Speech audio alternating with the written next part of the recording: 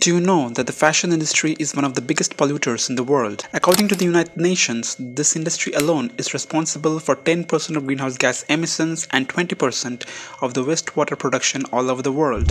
But this is just the process of making clothes.